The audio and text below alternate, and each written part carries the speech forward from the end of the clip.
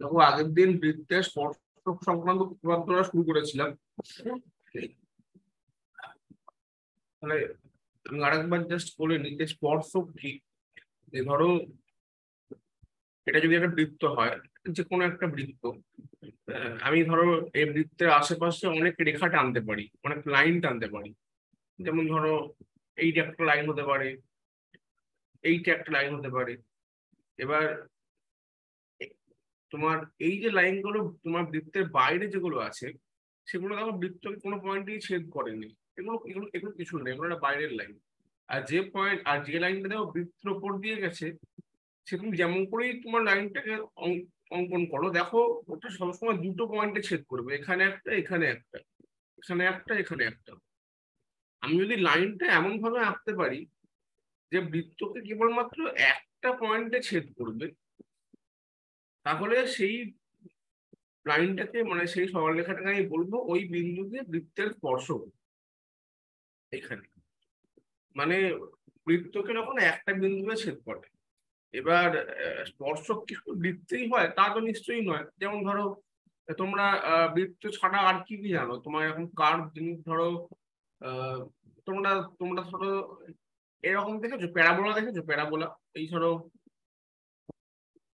এইটা একটা প্যারাবোলা, এরও স্পর্শক হতে পারে।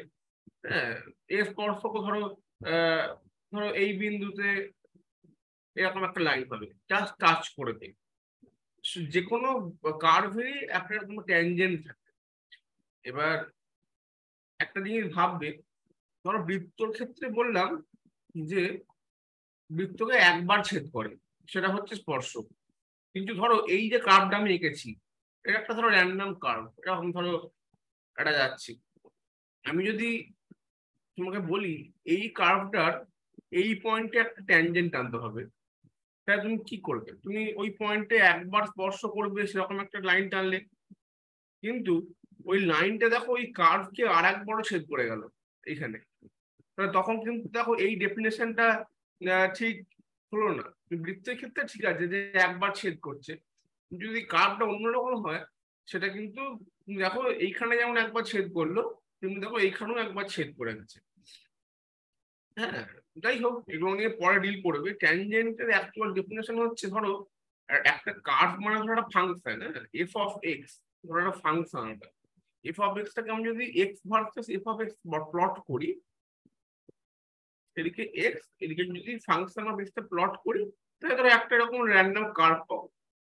এবার কোনো পয়েন্টের ট্যানজেন্ট, তার মানে হচ্ছে এই যে এই পয়েন্টে যে সরল রেখাটা হবে তার যে স্লোপটা হবে, তোমরা স্লোপ জানো নতি? তোমরা আমি তোমাকে বলছি নতিটা হচ্ছে ট্যান থিটা। মানে ধরো এ একটা রেখা, এটা যদি তার থিটা হয় এক্স অ্যাক্সিসের সঙ্গে অ্যাঙ্গেল, তাহলে ট্যান থিটাটা হচ্ছে নতি। হ্যাঁ, তাহলে এই যে পয়েন্টে যে ট্যানজেন্ট যেটা তার যে স্লোপটা হবে, সেটা হচ্ছে জিএফ ডিএক্স। এটা ধরো এ পয়েন্টে অ্যাট এ। তাহলে আমরা ডেরিভেটিভ দিয়ে কিন্তু ট্যানজেন্ট ডিফাইন করবো। মানে এইভাবে কিন্তু তোমরা ক্লাস ইলেভেনেই শিখবে, ইলেভেনেই শিখে যাবে। যখন তোমরা শুরুতেই তোমরা ইয়ে করবে যেহেতু মানে এই ডেরিভেটিভ দিয়ে করলে কি হবে, আমি যে কোনো কার্ভের আমি কিন্তু ট্যানজেন্ট রাখতে পারবো। বেশ, সেগুলো এখন বাদ দাও। তাহলে তোমার দেখো এই উপপাদ্য 40 যেটা, যে ট্যানজেন্টটা কিন্তু সবসময় ওই বিন্দুগামীতে ব্যাসার্ধ তার লম্ব হবে। এটা আমি আগের দিন বলেছি, ওটা বারবার বলার কিছু নেই। এবার এইটা প্রয়োগ করেই আরো কিছু উল্টো রকম মানে যে প্রয়োগগুলো আছে আর কি, যে ব্যাসার্ধ দিকে অঙ্কিত যে লম্ব, সেটা ট্যানজেন্টই হবে, তার কারণ একটা বিন্দুতে একটাই লম্ব আঁকা যায়। এইভাবে তুমি সবগুলোই করতে পারবে, কঠিন কিছু নেই। আমি প্রয়োগ 5টা একবার বলে দিচ্ছি, 5 নম্বর প্রয়োগটা একবার বলছি। ধরো ও কেন্দ্রীয় একটি বৃত্ত এঁকেছি, যার একটি ব্যাস হচ্ছে এবি। এ বিন্দুতে বৃত্তের স্পর্শক পি এ কিউ দেখো আঁকা আছে, আর পি এ কিউ এর একটা সমান্তরাল জ্যা আঁকতে হবে আর এস। কি ধরো মোটামুটি একটা এরকম জ্যা আঁকলাম, এই যে ধরো এটা আর এস।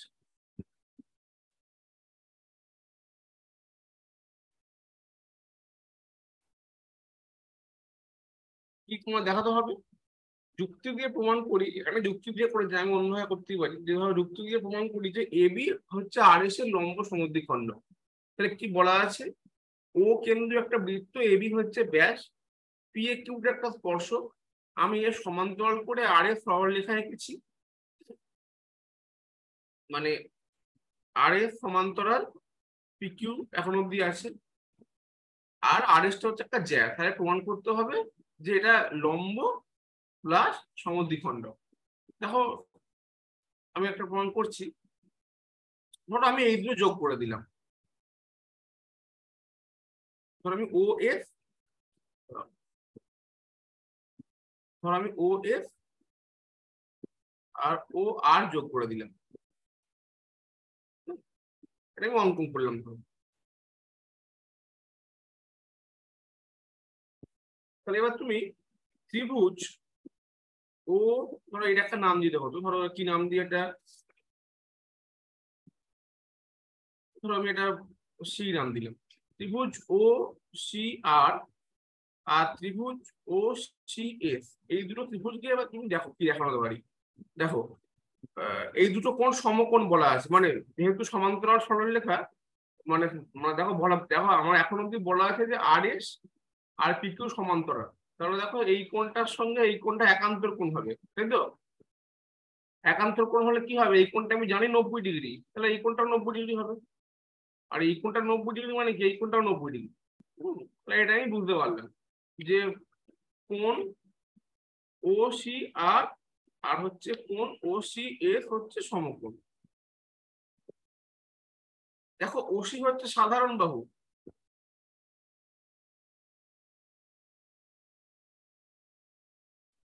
আর দেখো অতিভুজ গুলো সমান কেন না, বৃত্তের ব্যাসার্ধ ও এস আর ও আর হচ্ছে একই বৃত্তের ব্যাসার্ধ, আর ব্যাসার্ধ গুলো তো সমান হবেই, ও আর আর ও এস।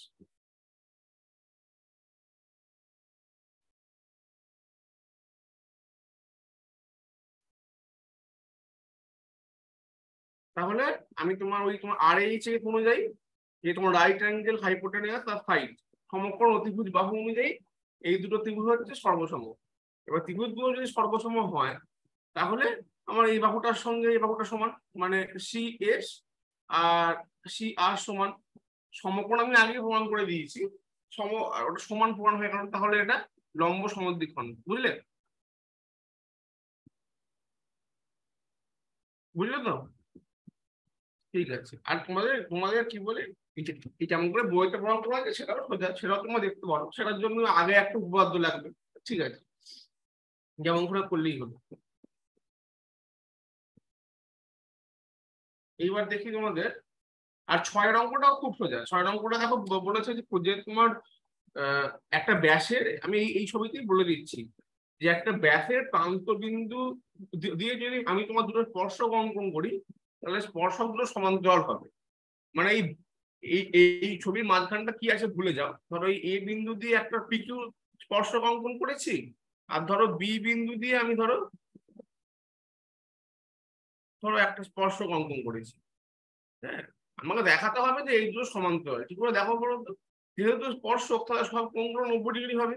ধরো এই কোণটা 90 ডিগ্রি, এই কোণটাও 90 ডিগ্রি হবে।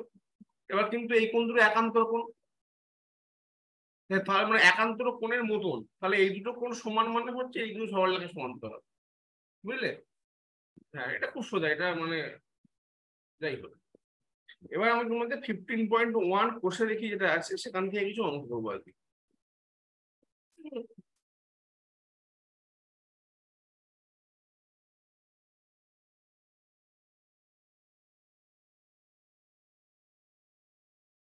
দেখি 8-এর অঙ্কটা ধরো আগে দেখি কি আছে।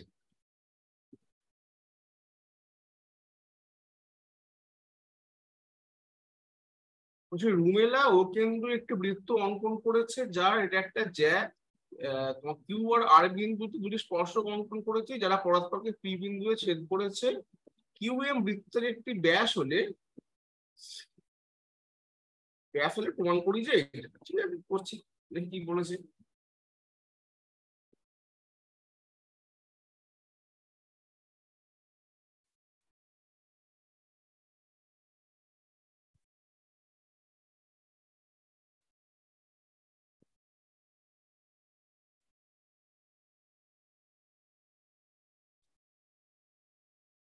মিলে অকেন্দ্রীয় বৃত্ত অঙ্কন করেছে, যার যার কিউআর একটা জ্যা, ঠিক আছে, আমি একটা জ্যা কিউআর, বেশ।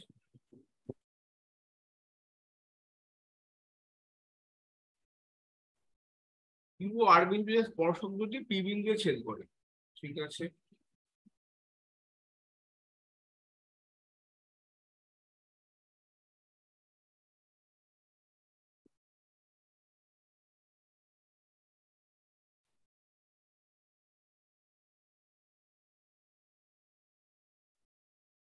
কিউ এম বৃত্তের একটি ব্যাস হলে প্রমাণ করি যে কিউ এম মানে হচ্ছে ধরো এই মাঝখান দিয়ে যাবে,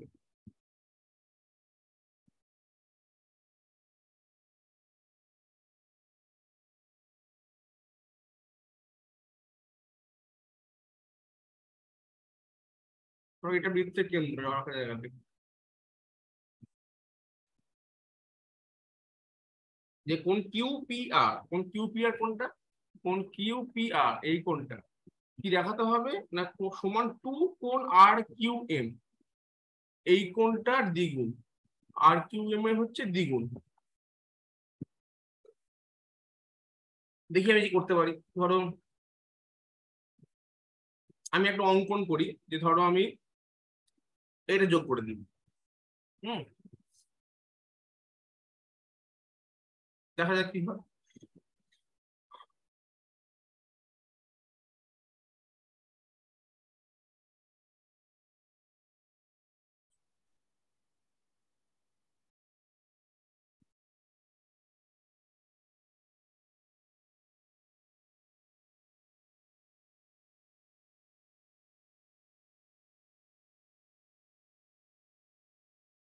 যে ধরো আমি এইটাও যোগ করি,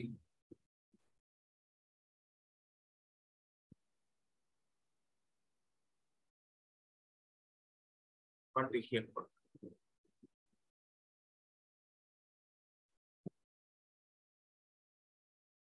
সমকোণ। হ্যাঁ, তুমি, আমি এখানে দেখো এখানে দুটো অঙ্কন করেছি, এই আর ও আর পি ও যোগ করে দিয়েছি। এইবার ত্রিভুজ, ত্রিভুজ পি কিউ ও এন্ড ত্রিভুজ পি ও আর, এই দুটো ত্রিভুজকে তুমি দেখো, মানে এই যে এই ত্রিভুজটা P O Q R P ও আর, এই দুটো ত্রিভুজের দেখো কোন পি কিউ ও আর কোন পি আর ও দেখো সমকোণ। সমকোণ কেন বুঝতে পারলে? স্পর্শক, মানে এটা তো স্পর্শক, তাহলে ব্যাসার্ধর সঙ্গে এটা সমকোণ করবে, এই কোণটা সমকোণ। দেখো পি ও হচ্ছে অতিভুজ, যেটা হচ্ছে সাধারণ বাহু, এটা হচ্ছে সাধারণ বাহু অতিভুজটা। আর দেখো ও কিউ সমান দেখো ও আর, মানে যেহেতু বৃত্তের ব্যাসার্ধই আগের মতনই এই দুটো সমান, তাহলে দেখো এই দুটো ত্রিভুজ সর্বসম, ত্রিভুজ পি কিউ ও সর্বসম ত্রিভুজ পি ও আর, এই দুটো ত্রিভুজ সর্বসম হলে আমি বলতে পারি যে এই বাহুটার সঙ্গে এই বাহুটার সমান, তাই তো, যে পি কিউ সমান হচ্ছে পি আর, তার মানে ত্রিভুজ পি কিউ আরটা হচ্ছে একটা সমদ্বিবাহু ত্রিভুজ, ত্রিভুজ পি কিউ আর হচ্ছে একটা সমদ্বিবাহু ত্রিভুজ। সমদ্বিবাহু ত্রিভুজের সমান বাহুগুলোর বিপরীত কোণটাও সমান হবে, যে কোণ পি কিউ আর সমান হবে কোণ পি আর কিউ। ঠিক আছে, অসুবিধা নেই, বুঝেছো তো একদম।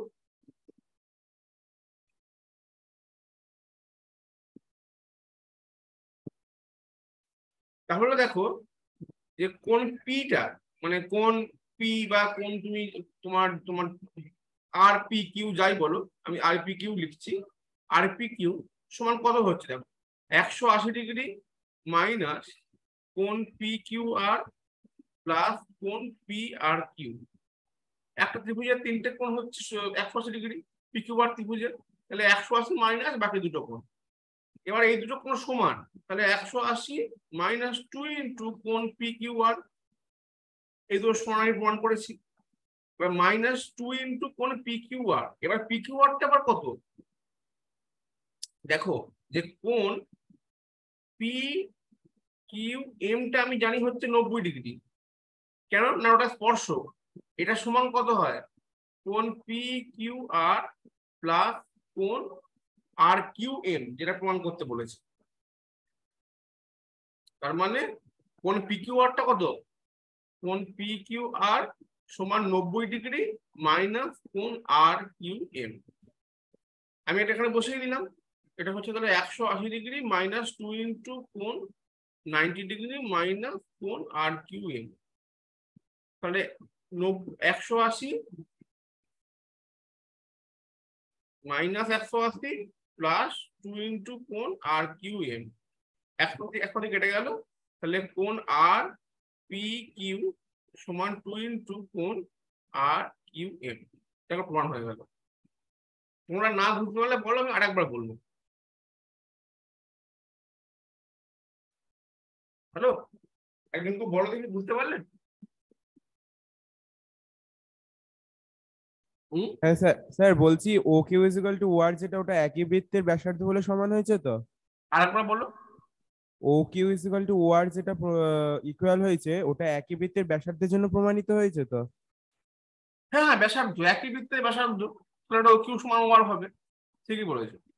তার ওকে মানে স্যার। ওই ত্রিভুজগুলো সর্বসম হলো, সেখান থেকে দেখিয়ে দিলাম যে আমি এই তোমার P Q R P R সমান। তার মানে পি কিউ আর একটা সমদ্বিবাহু ত্রিভুজ হলো। তার মানে মানে সমদ্বিবাহু ত্রিভুজের সমান বাহুগুলো বিপরীত কোণগুলো সমান।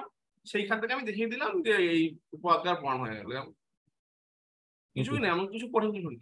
বুঝলি তো? হ্যাঁ স্যার। আচ্ছা, ঠিক আছে।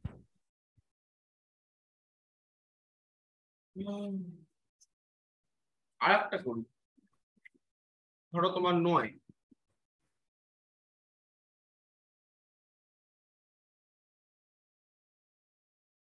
নয়টা কি বলছি দেখি।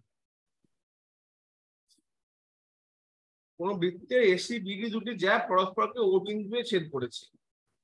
বেশ, বৃত্তটা আমি আঁকি।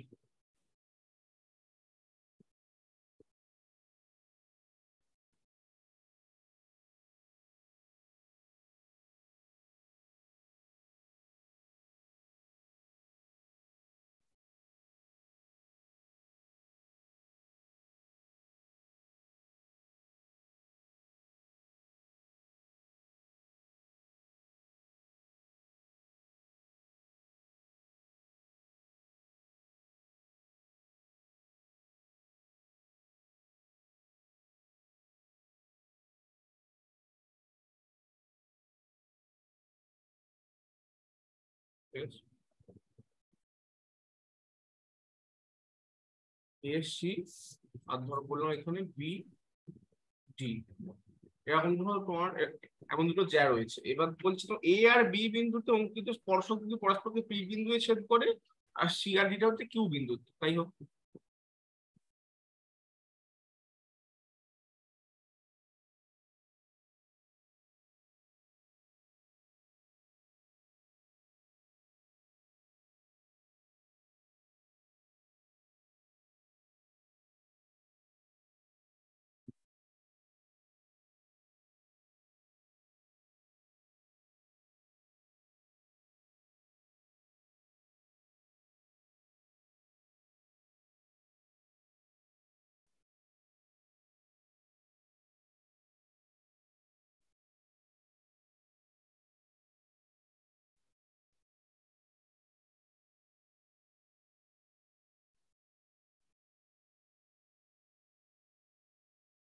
এরকম ধরো, ধরো এটা হচ্ছে পি আর এটা হচ্ছে কিউ। দেখাতে বলেছে যে কোণ পি প্লাস কোণ কিউ সমান 2 ইন্টু কোণ বি ও সি। আর ও বিন্দুতে ছেদ করে, ও বিন্দু কিন্তু এখানে এইটা, কেন্দ্রটা নয়, হ্যাঁ। বিওসি মানে হচ্ছে এইটা, এই কোণটা। আর এইটা ধরো আমার বৃত্তের কেন্দ্র।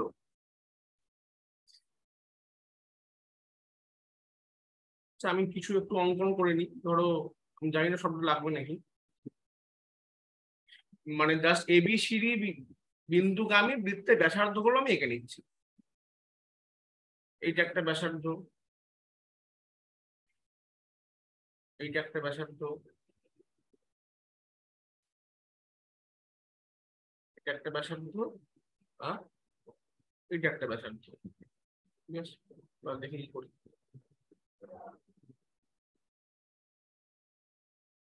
ধরো আমি কেন্দ্রের নাম দিলাম এইচ বা এম দিলাম ধরো।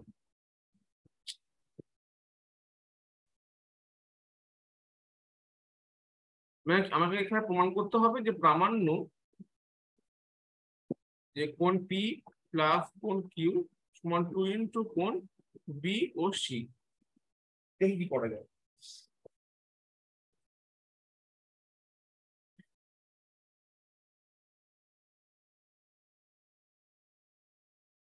আচ্ছা তোমরা ধরো এই চতুর্ভুজটা খেয়াল করো তো, যে চতুর্ভুজ সি এম ডি কিউ, কোনটা বুঝতে পারছো? এই নিচের চতুর্ভুজ সি এম ডি কিউ, একটা তোমার চতুর্ভুজের 4টে কোণের সমষ্টি কত হয়?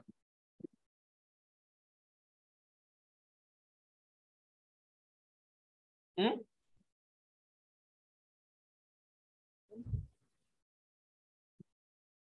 শুনতে পাচ্ছি না তোমার কথা। স্যার আরেকবার রিপিট করুন প্রশ্নটা। একটা কিন্তু চতুর্ভুজের 4টে কোণের সমষ্টি কত হয়? 360 ডিগ্রি স্যার। হ্যাঁ, কত 60 ডিগ্রি? 360 ডিগ্রি। 260 ডিগ্রি। আর এখানে কোণ সি আর ডি কত করে আছে, মানে এই কোণটা আর এই কোণটা কত? Sir 90 degree. তাহলে এটাও তোমার তোমার এটাও 90, এটাও 90। হ্যাঁ। তারপরে তোমার এই দুটো মিলে হয়ে গেল 180। হুম। তাহলে পড়ে রইলো কোন কোন দুটো, একটা হচ্ছে এইটা, একটা হচ্ছে এইটা, M R Q. Angle D QC আর অ্যাঙ্গেল ডি ও সি। হ্যাঁ, তার মানে আমি দেখো আমি দেখো তো আমি লিখতে পারি নাকি যে কোণ সি এম ডি সমান 180 ডিগ্রি মাইনাস কোণ সি কিউ ডি, পারি তো? হ্যাঁ স্যার। ঠিক আছে, ঠিক আছে, বুঝতে পারো, হয়ে গেছে। তেমনি দেখো একইভাবে আমি যদি চতুর্ভুজ এ পি বি এম, এটা এটা যদি কল্পনা করি, তাহলে আমরা লিখতে পারি যে কোণ এ এম বি সমান 180 ডিগ্রি মাইনাস কোণ এ পি বি। একই যুক্তি, চতুর্ভুজের 4টে কোণ সমষ্টি তোমার তোমার কি বলবো তোমার এটা, আর এই দুটো কোণ হচ্ছে 90 90 180, পড়ে রইলো 180, তাহলে 180 থেকে বিয়োগ করছি। বেশ, এইবার দেখো তোমরা ওই অন্তস্থ কোণ ওই কেন্দ্রস্থ কোণ এগুলো তোমরা পড়েছো। ধরো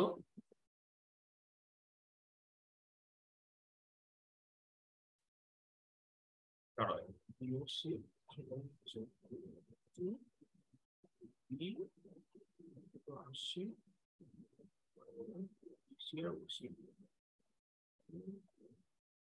আচ্ছা আমি এই লাইনটা যদি যোগ করি,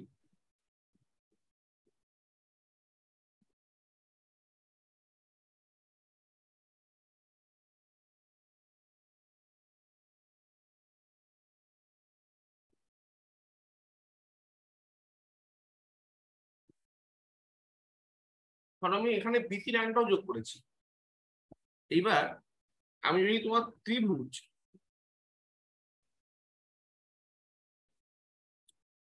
ত্রিভুজ ও বিসি কল্পনা করি, তাহলে আমি তখন লিখতে পারি যে 2 মানে 2টা আমি এখন ছাড়ো, এ ধরো কোণ ও তো তোমার হলে মানে বার করতে যে বিওসি বি ও সি সমান লিখতে পারি যে 180 ডিগ্রি মাইনাস কোণ ও বি সি মাইনাস কোণ ও সি বি। ঠিক আছে, ত্রিভুজের 3টে কোণ 180 ডিগ্রি, আমি সেটা দুই দিকে তোমার দুই দিকে গুণ করে দিলাম। ব্যাস, এইবার দেখো এবার ওবিসি কোণটা দেখো দেখি কত হতে পারে। ওবিসি মানে দেখো তো এই কোণটা, এই কোণটার সঙ্গে এখানে কোন কোনটা সম্পর্ক আছে বলো দেখি।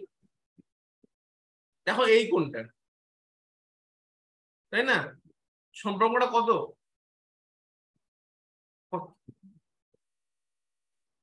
আর বলো তো, এই যে আমি এই দুটো কোণ দাগ দিলাম, ও মানে তোমার এই দাঁড়াও, ও বিসি কোণটা মানে যেটা হচ্ছে এই কোণটা, মানে ও বিসি আর ডিবিসি একই ব্যাপার। এই কোণটার সঙ্গে এই ডিএমসি এই সম্পর্কটা কি বলতো? ওই বৃত্তের ওই তোমার কেন্দ্রস্থ কোণ আর বহিস্থ কোণের ব্যাপারটা মনে আছে?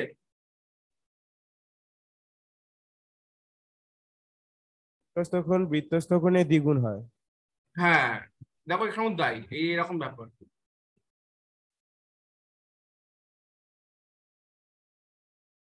এই কোণটা ধরো এরকম ভাবে আছে এখানে, আর এই কোণটা ধরো এইরকম ভাবে আছে অ্যাকচুয়ালি। শুনে দেখো বুঝতে পারবে। তার মানে ওটাই দ্বিগুণ হয় যেটা বললে। তার মানে দেখো লিখতে পারি যে কোণ ওবিসি সমান হচ্ছে হাফ ইন্টু কোণ ডিএমসি, পারি তো? আর ওসিবি যেটা দেখো, ওসিবি মানে দেখো এই কোণটা, এই কোণটার সঙ্গেও একটা সম্পর্ক আছে। ভেবে বলো তো কোনটা? এই দেখো, তার মানে এবি মানে দেখো দেখো কোণ ওসিবি মানে কি? এই কোণটাই, ছোট কোণটা, এটাই এবি চাপ থেকে আসছে। এবার এবি চাপটা কেন্দ্রে যে কোণটা উৎপন্ন করেছে এই কোণটা, তাই না? এর অর্ধেক, একইভাবে আর কি। ব্যাস, আর কিছু নেই, প্রমাণটা হয়ে গেল। এবার এই দেখো এখানে ডিএমসি, এখানেও ডিএমসি আছে, আর এএমবি এখানেও এএমবি আছে। এই দুটো জাস্ট এখানে বসিয়ে দেবো, তাহলে অঙ্কটা হয়ে যাবে। যেমন এটা সমান হচ্ছে 2 ইন্টু 180 মানে 360, মাইনাস হাফ গুলো যদি কেটে দিই, ডি এখানে হাফ, এখানে বাইরে 2 আছে, ডিএমসি মাইনাস কোণ এএমবি। ব্যাস, এবার ডিএমসি টা বসিয়ে দিই, কত আছে? 180 মাইনাস কোণ সিকিউডি।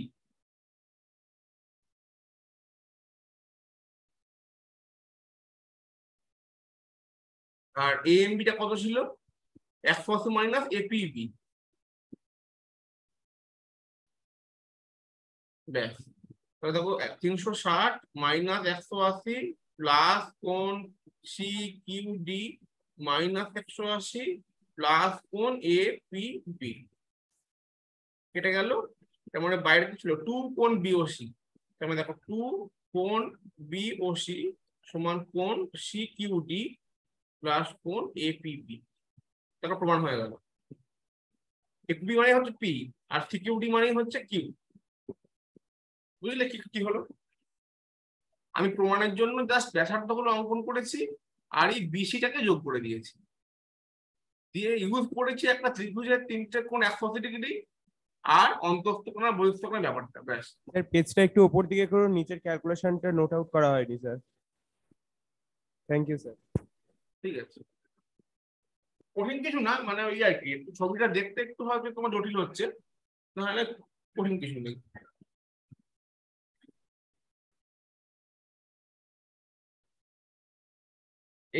মানে এই তোমার এই কোষে দেখে গুলো হয়তো পরীক্ষায় আসে না, কিন্তু এগুলো করবে মানে। আমি দু একটা করাচ্ছি, সবগুলো তো করানোর সময় পাবো না, এগুলো না করলে ঠিক জ্যামিতির ফিলিংসটা পাবে না।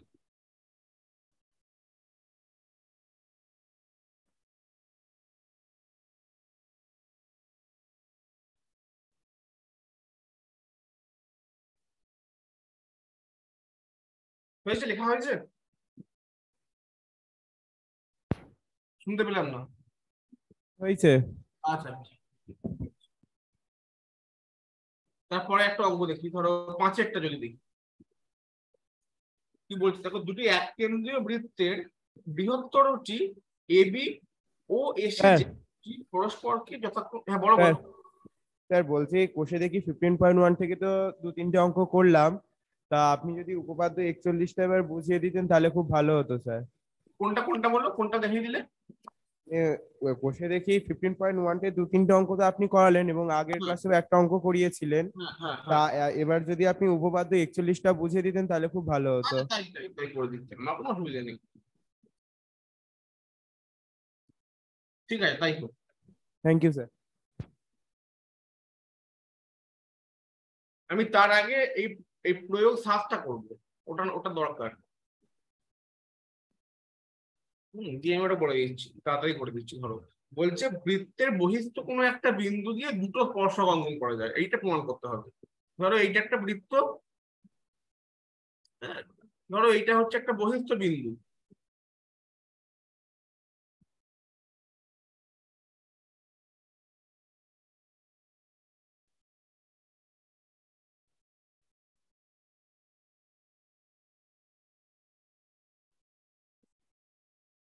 দেখো মোটামুটি দেখো দেখে আন্দাজ করতে পারছি, ধরো যে ধরো এটা টি, এটা ধরো এ বি। আমি টি বিন্দু দিয়ে আর কোনো রেখা আঁকতে পারবো না যেটা বৃত্তকে একবারই ছেদ করে, পারবে না। এটাই যখন প্রমাণ করতে হবে যে আমি টি বিন্দু দিয়ে এরকম দুটো রেখা এনেছি, এটা স্পর্শক নাকি জানি না, আমি প্রমাণ করবো যে এ বি এই এই রেখাগুলো হচ্ছে স্পর্শক। তখন কি করে করতে পারি? ধরো এটা হচ্ছে ও, আমি ধরো টি আর ও যোগ করলাম,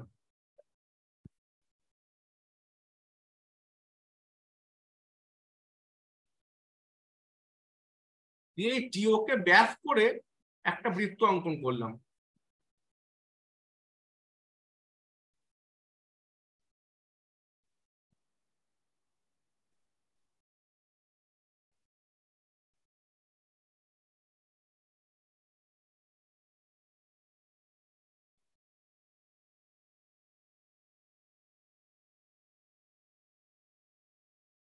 এরকম ভাবে বৃত্তটা হলো, ঠিক হলো, ঠিক আছে। এবার দেখো, আর ধরো আমি এই দুটো যোগ করলাম, এ ও আর ও বি ধরে যোগ করলাম। এবার তার মানে এই টিও বৃত্তের কোণ টি এ ও, এই কোণটা দেখো এটা অর্ধ বৃত্তস্থ কোণ, তাই না? এটা যেহেতু ব্যাস আর এটা হচ্ছে একটা বৃত্তস্থ কোণ, তাই এটা অর্ধ অর্ধ বৃত্তস্থ কোণ। আর অর্ধ বৃত্তস্থ কোণ সমকোণ হয়। আর টি বিও দেখো একটা অর্ধ বৃত্তস্থ কোণ। এবার তুমি এবার এই এই ছোট বৃত্তটা দেখো, এই ছোট বৃত্তের এই যে একটা ব্যাসার্ধ আর এই কোণটা সমকোণ, তার মানে কি? এটা একটা স্পর্শক। তার মানে এই টি বিন্দু দিয়ে দুটো রেখা এঁকেছি, মানে তোমার এই রেখা দুটো এ আর বি বিন্দু স্পর্শ। এটা প্রমাণ হয়ে গেল, প্রমাণটা খুব সোজা, বুঝতে পেরেছো? ঠিক আছে, আমি তাহলে তোমাদের উপপাদ্য এক প্রশ্নটা করে দিচ্ছি, মানে এইটা অ্যাকচুয়ালি মানে লাগে আর কি, লাগে মানে ওই মানে যে একটা বিন্দু, একটা বাইরের বিন্দু দিয়ে দুটো স্পর্শ আঁকা যায়, ব্যাস। উপপাদ্য এক প্রশ্নটা খুবই সোজা, যে ধরো বলছে যে বৃত্তের বহিস্থ কোনো বিন্দু থেকে যে দুটো স্পর্শক অঙ্কন করা যায়, মানে যেটা আগের উপপাদ্যে করলাম, তাদের স্পর্শবিন্দুগুলোর সঙ্গে বহিস্থ বিন্দু সংযোজক সরলরেখাংশটার দৈর্ঘ্য সমান আর কেন্দ্রে সমান কোণ উৎপন্ন করে। তার মানেটা কি?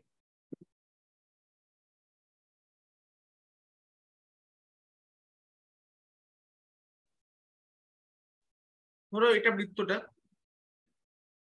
ধরো একটা বহিস্থ বিন্দু চাই, এই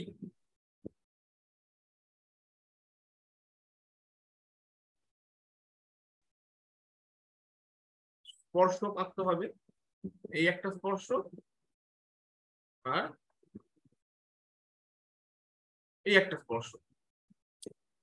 বলছে বৃত্তের বহিস্থ কোণের বিন্দু থেকে দুটি স্পর্শ অঙ্কন করা যায়, তা স্পর্শ বিন্দু দুটির সঙ্গে বহিস্থ বিন্দু সংযোজক সরলরেখাংশ দুটির দৈর্ঘ্য সমান। মানে প্রথম প্রমাণ করতে হবে, ধরো এটা ও, ধরো এই বিন্দুটা ধরো পি, ধরো এটা হচ্ছে এ বি। প্রথমে প্রমাণ করতে হবে যে পি এ সমান হচ্ছে পি বি, আর দেখাতে হবে তারা কেন্দ্রে সমান কোণ উৎপন্ন করে। মানে কোণ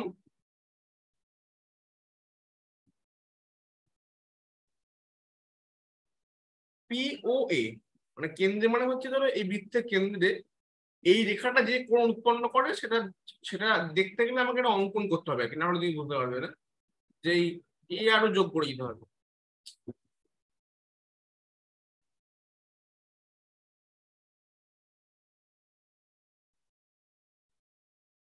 কোণ পি ও এ সমান কোণ পি ও বি, এটা প্রমাণ করতে হবে, হ্যাঁ। উপপাদ্য করে বুঝতে পারো যে আমায় কি দেখাতে হবে? বেশ, ঠিক আছে। এটা কি এই প্রমাণটা কি আমাদের করতে হবে নাকি নাকি তোমার নাকি তো জাস্ট ছবি দেখে তোমরা তোমরা ধরো তোমরা জাস্ট বুঝতে পারছো? দেখো তো যে ত্রিভুজ পি এ ও আর ত্রিভুজ পি বি ও, এই দুটো ত্রিভুজকে আমি সর্বসম প্রমাণ করবো, বই না দেখে বলো।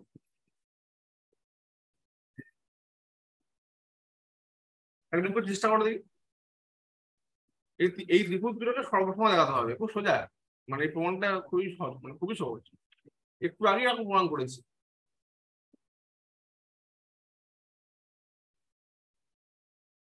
দেখো তো এই কোণটা সমকোণ নাকি? স্পর্শক, স্পর্শক বলা আছে, তাহলে স্পর্শক আর স্পর্শ বিন্দুগামী ব্যাসার্ধ হচ্ছে পরস্পর লম্ব ভাবে থাকে। এই জন্য সে সমকোণ উৎপন্ন করেছে। হ্যাঁ, তাহলে কোণ পি এ ও এবং কোণ পি বি ও হচ্ছে সমকোণ। কি হবে আমার লিখে একটা যাই। দেখো তো এই বাহুটা এ ও আর বি ও সমান নাকি? ব্যাসার্ধ। কেন? স্যার ও এ আর ও বি তো একই বৃত্তের ব্যাসার্ধ, সেই জন্য সে সমান হবে। ঠিক ঠিক বলেছো। আর অতিভুজটা দেখো সাধারণ বাহু, স্যার পি ওটা সাধারণ বাহু প্লাস অতিভুজ দুটো ত্রিভুজের। অতিভুজ তাহলে হয়ে গেল। হ্যাঁ। তার মানে সমকোণ অতিভুজ বাহু আর এইচএস, আর এইচএস অনুযায়ী এই ত্রিভুজ দুটো সর্বসম। পিএও আর পিবিও হচ্ছে সর্বসম। এই ত্রিভুজ দুটো সর্বসম হলে সমতার স্যার বলো। সর্বসমতার শর্ত তো এটা বোধহয় সাইড অ্যাঙ্গেল সাইড হবে। না, সাইড সাইড অ্যাঙ্গেল সাইড হচ্ছে না। সাইড অ্যাঙ্গেল সাইড হতে গেলে এই বাহুটাকে সমান পিও দেখাতে পিও একটা সাইড বেরিয়েছে আর ও বি ও একটা সাইড বেরিয়েছে, আর পি অ্যাঙ্গেল ও বি পি আর অ্যাঙ্গেল ও এ পিটা একটা অ্যাঙ্গেল বেরিয়েছে, তাহলে এস এ এস এর সর্বসমতা না। শর্তানুসার সাইড হচ্ছে। অ্যাঙ্গেল সাইড হলে যে দুটো সাইডকে সমান দেখাও তার হ্যাঁ মাঝে কোনটাকে দেখাতে হবে, তাই না? দেখো সাইড অ্যাঙ্গেল সাইড, অ্যাঙ্গেলটা মাঝে আছে, হ্যাঁ। সেটা হচ্ছে না। আমাকে তাহলে যা হোক করে এই কোণটার সঙ্গে এই কোণটাকে সমান দেখাতে হতো, আমি সেটা পারিনি হবে। বুঝেছি? Okay sir. Side angle side হবে না। সাইড অ্যাঙ্গেল সাইড হলে এই কোণ দুটো সমান দেখাতে হতো, মানে এই বাহু দুটোর মাঝের কোণটাকে, সেটাই দেখাতে পারিনি এখন। আমি সমকোণ অতিভুজ বাহুটা কিন্তু হচ্ছে সমকোণ অতিভুজ বাহু। হ্যাঁ, এটা কিন্তু মনে রাখবে, সাইড অ্যাঙ্গেল সাইড মানে কিন্তু যে কোনো দুটো বাহু আর যে কোনো একটা কোণ না, যে দুটো বাহু তার মাঝের কোণ। বেশ, তাহলে আর এইচ এস অনুযায়ী এই ত্রিভুজ দুটো সর্বসম। তাহলে সর্বসম হলেই দেখো পি এ সমান পি বি হবে, আর এই কোণ দুটো সমান হবে। যে মানে আমি যে কোণ দুটো তোমার আগে দেখাতে পারিনি বলছিলাম, যে কোণ পি ও এ সমান কোণ পি ও বি, বুঝলে? হ্যাঁ, তোমাদের তোমার সময় হয়ে গেছে মনে হচ্ছে, 12টা 17 বাজছে। ঠিক আছে, তাহলে আমি লিভ করি পরের দিন। তাহলে আচ্ছা বলছি, তোমাদের এই স্পর্শকটা পড়ানোর পর কি পড়াবো? আচ্ছা ঠিক আছে, থাক, আগে যে স্পর্শকটা ছিল তারপর দেখছি। আমাদের টেস্ট আছে স্যার, ক্লাস হবে না। হ্যাঁ হ্যাঁ, ঠিক আছে, রাখি তাহলে আমি লিভ ওকে করে। স্যার। ঠিক আছে।